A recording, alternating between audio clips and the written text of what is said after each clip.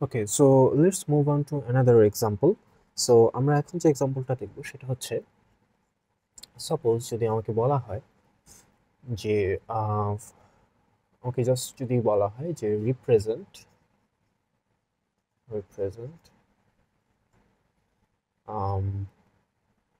-48, right? Represent -48 in 2's complement system. Okay, in 2's complement system using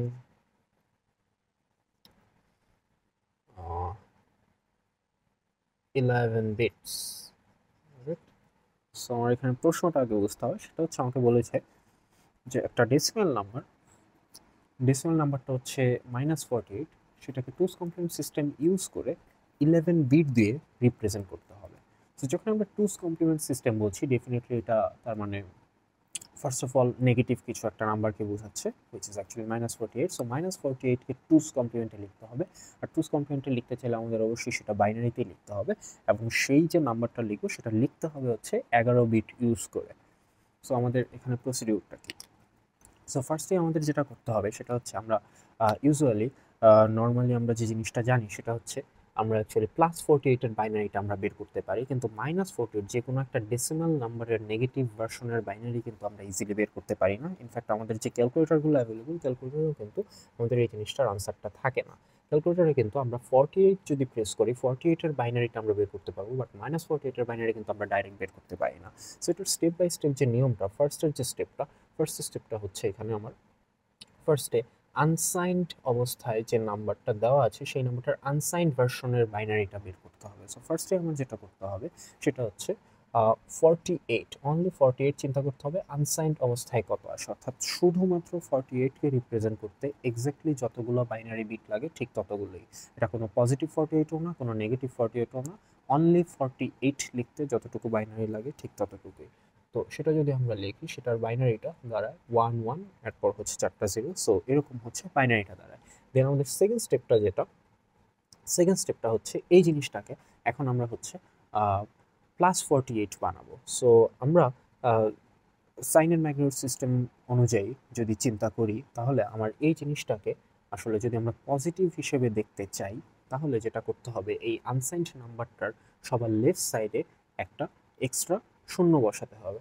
অর্থাৎ এখন আমি যদি এই জিনিসটাকে +48-এ কনভার্ট করতে চাই তাহলে যেটা করতে হবে আমার এখানে যে নাম্বারটা আছে, লাইক যে নাম্বারটা এখানে ছিল সেই নাম্বারটার এই লেফট সাইডে এক্সট্রা একটা শূন্য অ্যাড করতে হবে। এই শূন্যটা অ্যাড করে হচ্ছে আমরা এটাকে +48-এ কনভার্ট করলাম।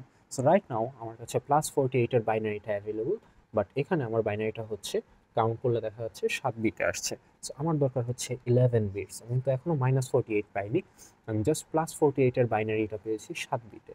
সো এখন হচ্ছে আমি +48-এর বাইনারিটাই লিখবো, but using 11 bits.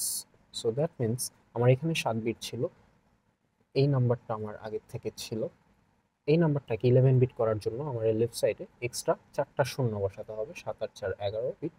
So total 11 বিটসে এখন আমার +48-এর নাম্বারটা লেখা আছে বাইনারিতে।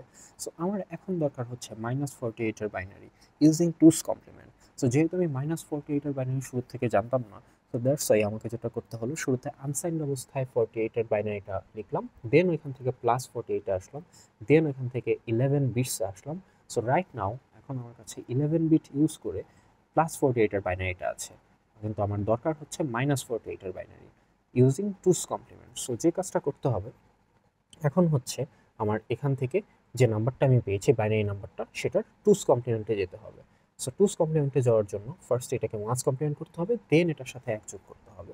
সো এটাকে আমরা আসলে যে জিনিসটা করবো সেটা হচ্ছে যেহেতু আমার কাছে এখন +48-এর বাইনারিটা আছে 11 বিটসে, আমরা যদি এটার জাস্ট নেগেটিভ ভার্সনটা পেতে চাই অর্থাৎ -48, আমার কাছে যে নাম্বারটা আছে সেটাকে আমি যদি টুস কমপ্লিমেন্ট করতে পারি তাহলে কিন্তু এটার ইকুইভ্যালেন্ট যে নেগেটিভ ভার্সনটা সেটা পেয়ে যাব। অর্থাৎ যে কোনো একটা পজিটিভ ডেসিমাল নাম্বারের যে বাইনারিটা আমরা জানি সেই বাইনারিটাকে যদি আমরা কোনোভাবে টুস কমপ্লিমেন্ট করতে পারি তাহলে কিন্তু সেই পজিটিভ ডেসিমাল যে নাম্বারটা আছে সেটার ইকুইভ্যালেন্ট নেগেটিভ ভার্সনটা আমরা পেয়ে যাব। ফর দিস কেস +48 এর জায়গায় আমরা যে এই বাইনারিটা যেটা আছে এটাকে যদি 2's কমপ্লিমেন্ট করি তাহলে -48 পেয়ে যাব। So let's do it. আমাদের এখানে যে বাইনারি নাম্বারটা আছে সেটাকে ফার্স্ট আমরা 1's কমপ্লিমেন্ট করি। সো আমরা 1's কমপ্লিমেন্ট করলাম জিনিসটাকে, এটার সাথে যদি আমরা 1 যোগ করতে পারি, 1 যোগ করলে যে নাম্বারটা আসবে সেটাই কিন্তু আমার আসলে 2's কমপ্লিমেন্ট হচ্ছে। সো 2's কমপ্লিমেন্ট করলে যে জিনিসটা আসছে তা হচ্ছে just normal addition. So yeah, so এখানে আমার যে বাইনারি নাম্বারটা যেটা আসলো এই নাম্বারটা কিন্তু অ্যাকচুয়ালি ইন্ডিকেট করছে, এখানে যদি আমি 4 নাম্বার দেই, 4 number step, so -48 in 11 bits.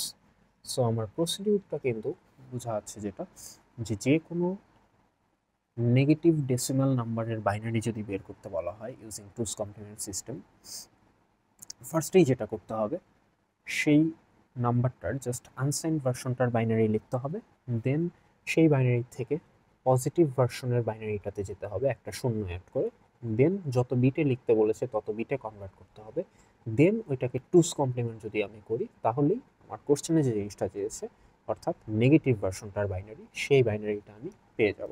এভাবে আমরা চাইলে যে কোনো নেগেটিভ ভার্সনের binary using 2's complement and using any number of bits বের করতে পারবো। নেক্সট আমরা দেখব যে এভাবে এই প্রসিডিউরটা ইউজ করে কিভাবে আমরা একটা অ্যাডিশন বা সাবট্রাকশন অপারেশন করতে